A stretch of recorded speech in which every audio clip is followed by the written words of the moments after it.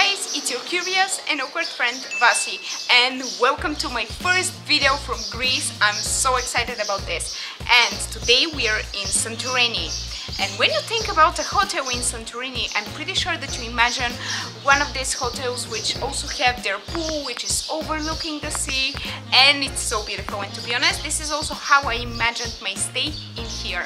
However, when I checked the prices, it turned out that one of these cost around $1,000 per night, so I was like, no, on this channel we are on a budget. That's why I found this hotel which is just $100 per night, and to be honest with you, it's one of the cheapest options unless you want to go to a dormitory. I want to show you what can you get for $100 in Santorini. Our table outside. You can sit in here and have like a nice breakfast or something. And guys, are you ready? Yes, we are. First, you have this area in here where you can do your makeup. I just have to say about the chairs. What about the chairs? That they're either old or that they're not super clean, so I don't love that. Like that, you can. The kettle. Yeah, you have a kettle. Here we have this nice painting, which, I mean, obviously it's Santorini. Oh, is it? And you can see that it's actually handmade, it's not like a printed one, so sure. I quite like this. The one over here, it's volcanic stones from Santorini. I quite like the fact that they support local artists. Basically, we got two single beds because Why? I kind of got confused when I was booking it, and I booked only for one person. So at the moment, this is the room that they had available. But I think it's fine. Let's see how comfy it is. How is it? Pretty good. You're not even on the pillow. And something which I really enjoy is the fact that we have two pillows in here. Pillows. Yes, you usually see the wall, but it's okay because if you stay still, you can actually hear the birds, which is quite enjoyable. Something which I really enjoy about this room is that it might be cheap and small, but at the same time the materials are quite expensive. Like this is actual marble and this is wood, so it doesn't really give you instantly like this cheap look, so I think it's quite nice. And also the floor is marble as well. Yeah, that's the water that we bought, but like how much did you spend for, like, you know, half a liter of like water on the flight? Oh my god, you guys, you don't know, the water at Ryanair flights is €3. €3 for the small one, can you believe that? Well, we got this one, the big one, for €1. For €1. Oh wow. And it's like from the hotel, so usually here it's more expensive. Oh, also, we got air conditioning. This is the wardrobe, I think I would rather not. Oh, sure.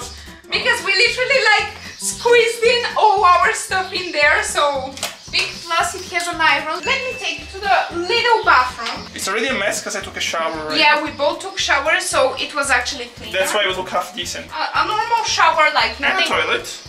And a toilet. They're both very clean, but like it's not too big as you can see, because this is literally my whole body. When I book a like cheaper hotel than the average for the place where I'm going, the most important thing for me is to make sure that it's clean and it has like the basic comfort. And this place totally ticks all of them, so I'm quite happy. And let me show you a little bit more of the common areas like the garden and the small swimming pool.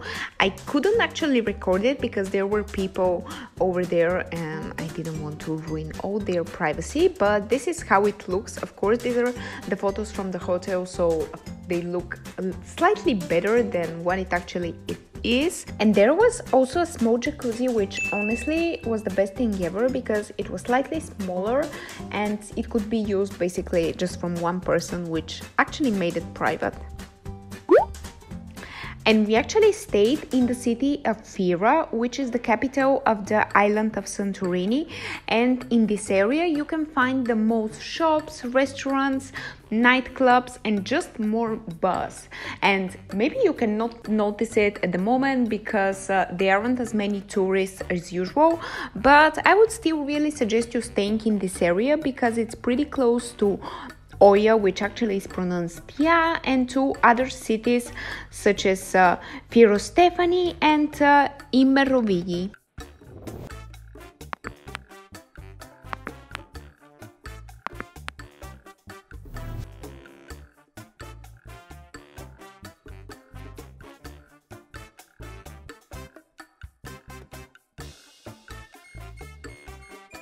just came back from Oya and it's our first day in here, and I see that they have made up the bed and they have put everything together, so this means that they actually clean the rooms every day, and yeah, I'm quite happy.